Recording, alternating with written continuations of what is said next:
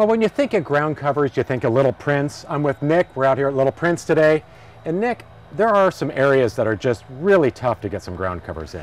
There are, especially when it's under an eave of a house or underneath a huge tree. And so we like to talk about our dry shade ground covers today.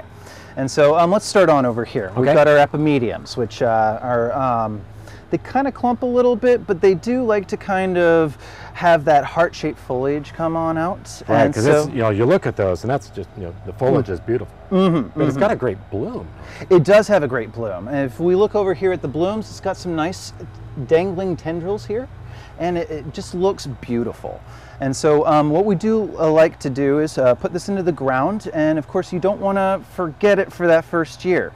You're going to want to kind of pay attention to it a little bit, give it its water and its nutrients. You don't want to just leave it and let it struggle. Right. You're going to want to kind of give it a little bit of tender care, but you do, after it gets that first year of growth, then it's kind of pretty hardy there. Because it is easy this time of year, when we're getting lots of rain, but those areas of the yard that you kind of forget about because you think it's raining all the time. Exactly. But they still stay dry, so we do need to watch that. Exactly. So we've got our epimedium rubrum here and our purple pixie, and now we're going to start talking about our Oxalis oregana, which is a native species here.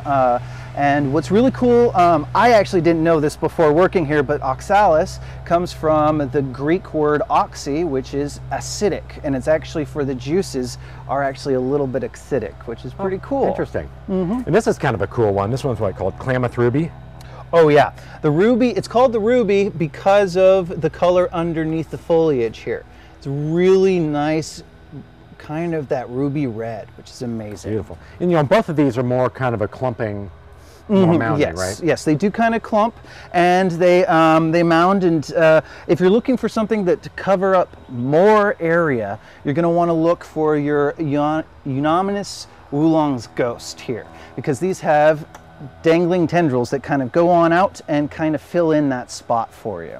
And this one is nice because you get that really, the white variegation. So a lot of times the more shade with that one, the brighter that white will be. Exactly. And it's a nice, because covering that large area and being evergreen, it's nice to, for erosion controls or just filling up a large area. Exactly, especially because if you're looking for evergreens, you're going to want to look more over here because our epimediums do kind of brown a little bit during the winter. You kind of do want to cut them back a little bit during that time.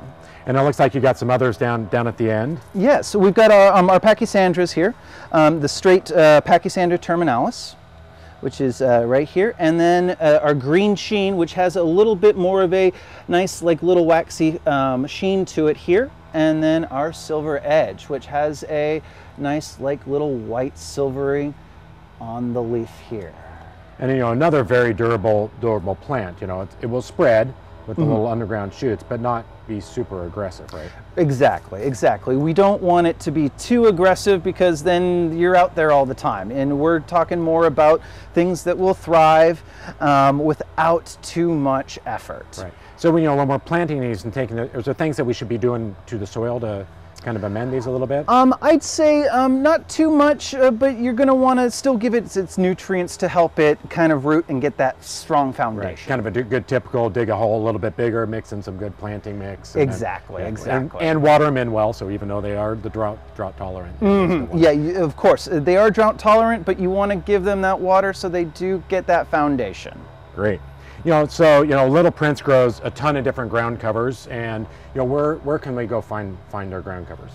Well, you can go to your independent garden center, or you can go to littleprinceplants.com. And there's tons of information on your website, or for more information on ground covers or a dry shade area, make sure you go to gardentime.tv and we'll click you over. So Nick, we appreciate all the information and we look forward to getting out in the garden. Awesome, thank you.